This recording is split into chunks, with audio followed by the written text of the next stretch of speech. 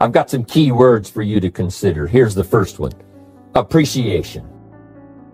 That's number one. First of all is to appreciate what you already have. Appreciation is unique. It has a sense of opening us up to even more if we appreciate, first of all, what we've already got. Democracy, freedom, free enterprise.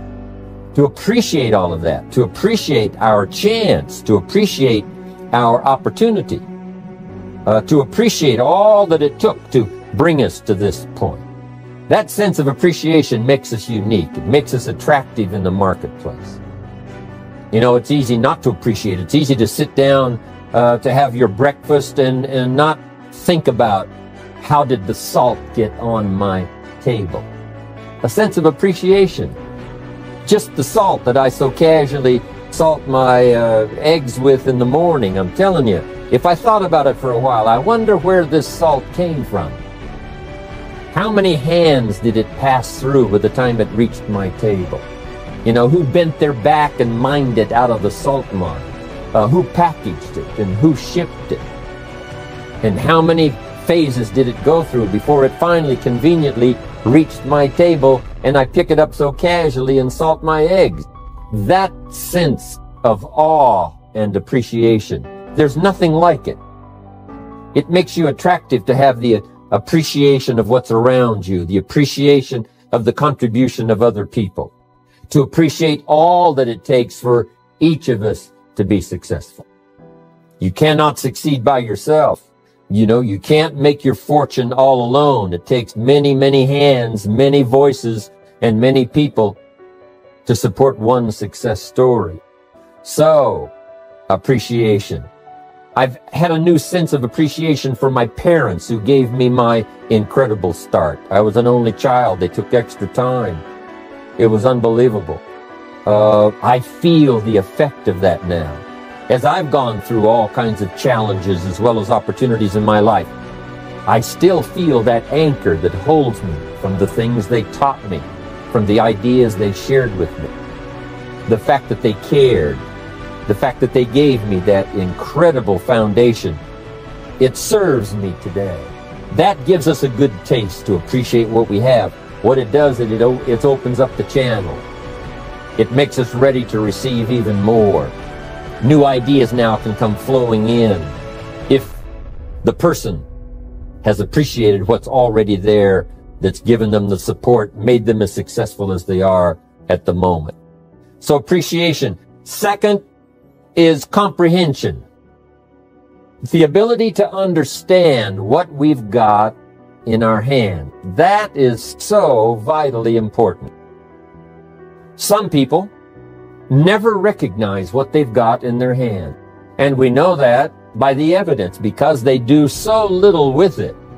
If they knew what they had, if they knew the power of what has come their way, if they knew what they had in their hands, in their possession, it would change their whole life. It would, first of all, alter their attitude. Second, it would give them a vision of the future that they never had before. Just a sense, a recognition, a comprehension, an understanding. And all of us have the ability to do that, to understand and comprehend what we've got. Just think about all of the parts of this opportunity. The people, the product, the opportunity, all of the list of things that you've got now in your hands to use as the ways and means to transform your life and build your future.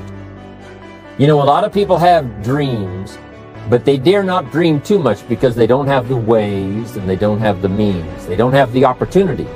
They don't have the tools at their disposal. They don't have the influence. They don't have the training. They don't have the teaching. They don't go to classes like we do. They don't have the benefit of other people's experience like we have. When we look at all of that, we ought to really try our best to comprehend what all we've got. Because if we truly see what we've got in our hands, we'll probably multiply what we can do with it in the future by 2, by 3, by 5, by 10. So that's a key word for developing leadership: comprehension. Here's the next word: opportunity. You've got to be able to see opportunity.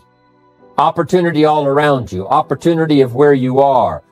Opportunity of the people who can use the products that you've got, who can use your opportunity. Use your opportunity in terms of marketing. Seeing the opportunity. If we're blind to the opportunity, it doesn't matter how valuable the products are, and it doesn't matter how valuable the system is. If you can't see the opportunity, it all gathers dust. It all goes to waste. You've got to see opportunity in every person you meet. That could be another person. That could be another Mark Hughes. That could be another future president's team member.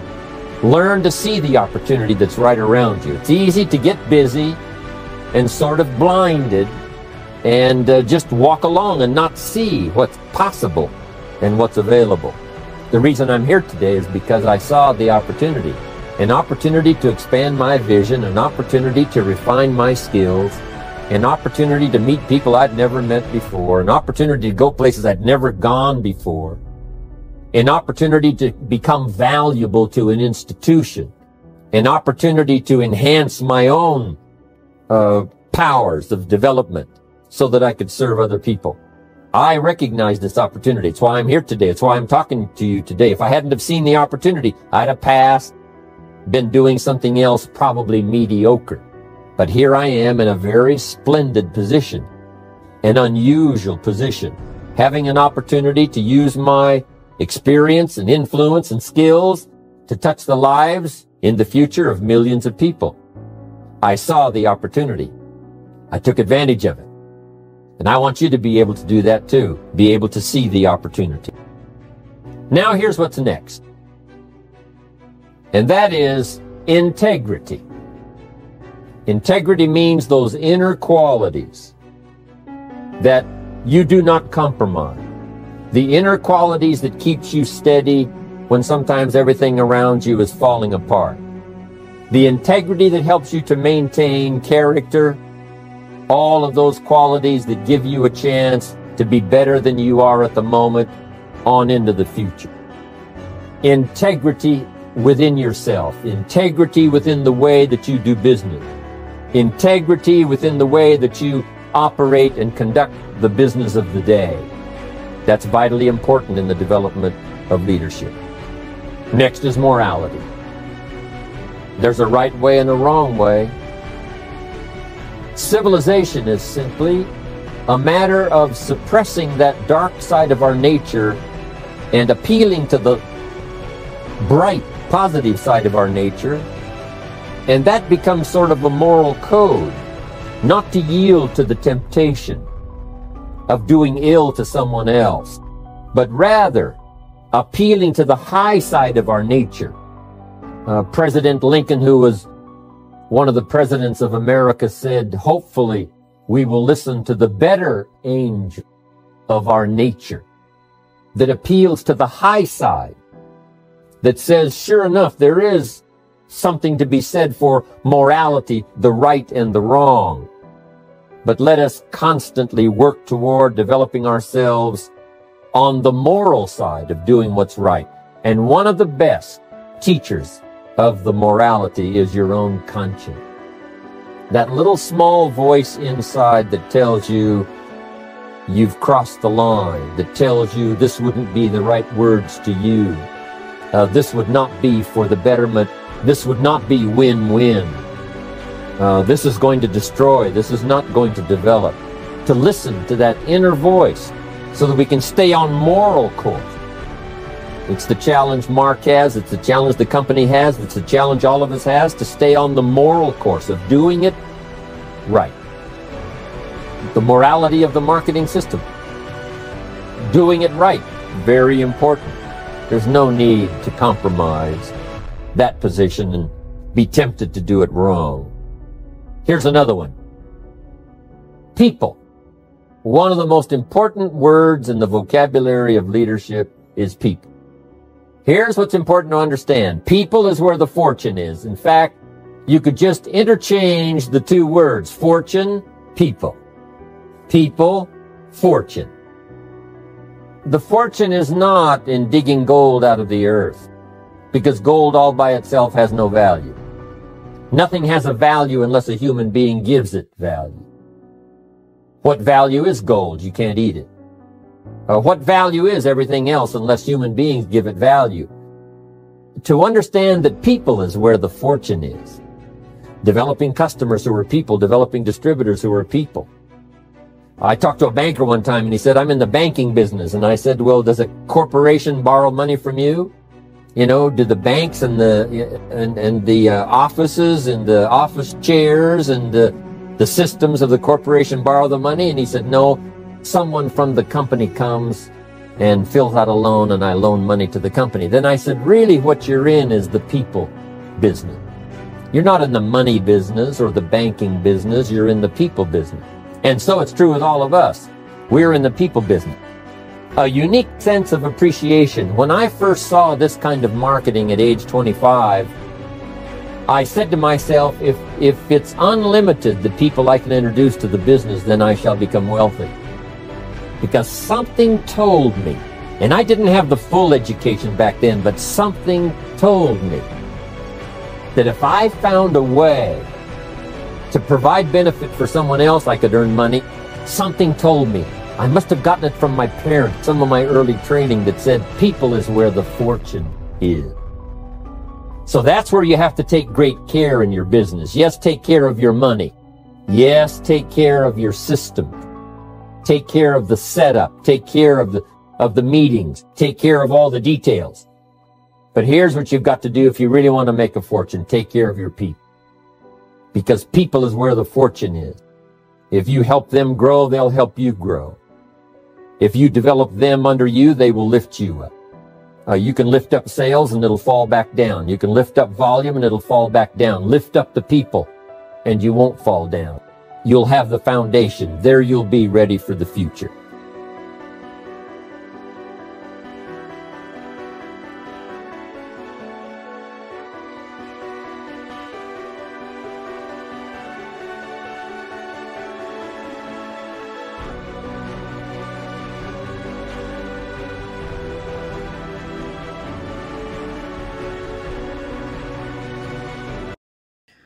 Hey there, welcome back to Best Personal Growth Motivation, the place where we empower each other to be the best version of ourselves. Today we are diving deep into a topic that might just change your life. It's time to stop being harmless and start unleashing the powerhouse within you. You see, life is an incredible journey, but sometimes we find ourselves playing itself. Staying in your comfort zone and being a little too harmless. Well, guess what? It's time to break free from those self-imposed limitations and step into your greatness. You are here to simply exit. You are here to thrive, to conquer, and to leave your mark on the world. So how do we stop being harmless and start becoming the unstoppable force we are meant to be? Let me break it down for you. Point number 1. Embrace discomfort. Growth happiness outside of your comfort zone. So if you have been avoiding challenges or holding back because of fear, it's time to face those fear head on. Embrace discomfort because that's where the magic happens. Point 2. Own your strength. You are unique with talents and skills that are yours and yours alone. It's time to stop downplaying your abilities and start owning them. You have the power to make a difference, so let your strength shine. And finally, point number 3, take bold action. It's not enough to dream big. You need to take bold and decisive action to turn those dreams into reality. Don't be afraid to take risks and make mistakes. They are just a stepping stone of your path to success. So my fellow warriors, It's time to shed to a veil of being harmless. Stand tall, embrace discomfort, own your strength, and take bold action. You have the power within you to achieve greatness, and the world is waiting for you to unleash your full potential. Remember, you are not more powerful than you